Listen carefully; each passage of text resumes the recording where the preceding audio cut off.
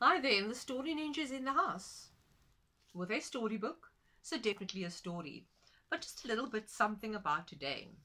Today is the 2nd of June, and it holds a very special set of memories because the 2nd of June is my little G's 12th birthday. So yes, you know that my little G is my camera crew, my content director, my wardrobe mistress, etc., etc. And so she's very much here that we don't often get to see her, or probably you haven't at all. So I'm going to ask her to just pop her little fingers in. Gemma, Hi. and happy birthday.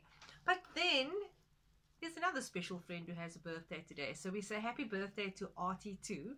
And Artie's actually 3 years old. So my little G has asked that I read this story because she's sure that Artie would love it as much as she did. Our story is called Dorothy's Visit. And when you look at the picture, so I'm holding it a bit closer. Dorothy's Visit. Who do you think Dorothy might be?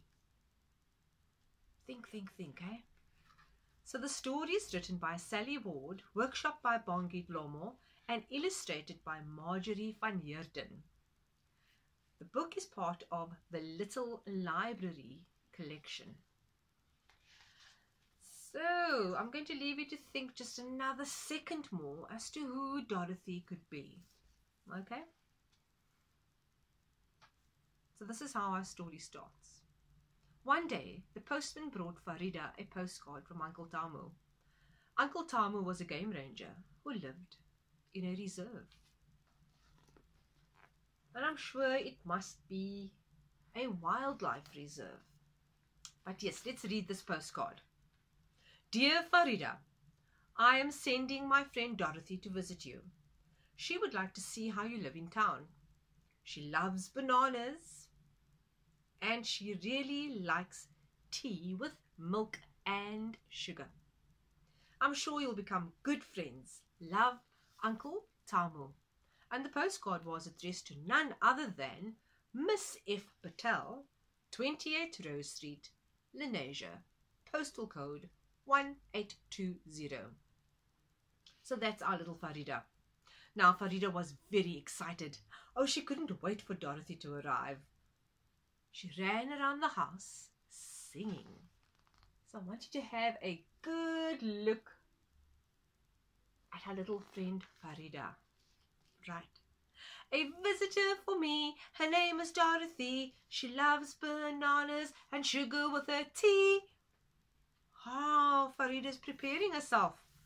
Very early the next day, Farida put on her best dress. She made tea and put a big bowl of bananas on the table. Wow, Farida is really preparing herself for this visitor. What would Dorothy be like? She said to herself. Sure, you're asking yourself the same question. And Farida looked at the postcard again. And what did she see? Would you like to see again too? Come, let's have a look.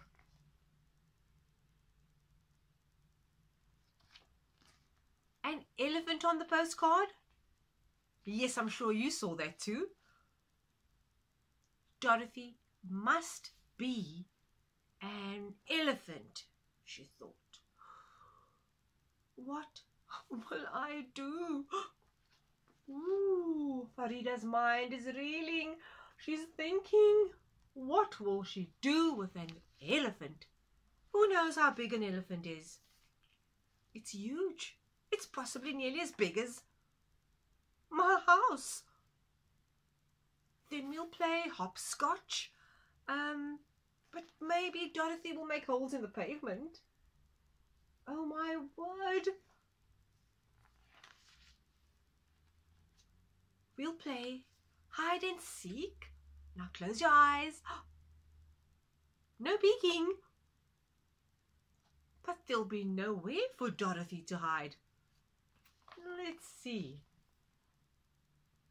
Did you think an elephant could hide behind a tree?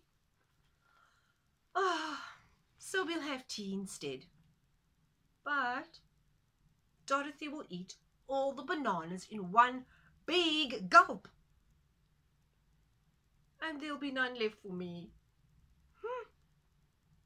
And if she stays the night, she'll flatten my bed. Oh my word, an elephant in Farida's bed.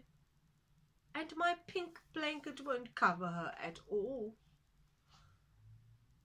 Oh dear, a visitor for me. Her name is Dorothy. She can't play hopscotch or hide behind a tree. Just then the doorbell rang. Tring, tring. Farida opened the door slowly. And there was Dorothy. Do you really think there's an elephant at the door? Shall we take a peek? And let's see. Oh! Exclaimed Farida. Welcome, Dorothy. You're not an elephant. You're just like me. I think Farida was so relieved to have another little girl to play with, don't you think? I have a friend, her name is Dorothy. She loves bananas and sugar with her tea. Oh, wow! Farida and Dorothy definitely had a fun time visiting. And now I'm just wondering, was your imagination that mad and that crazy and wild to think that Dorothy was actually an elephant? Well, if you were thinking that, I would say that you have the most fantastic and awesomest imagination. Think big, think wild, because there are many brilliant ideas that are born from those wild imaginations. So go well until I see you next time, and bye.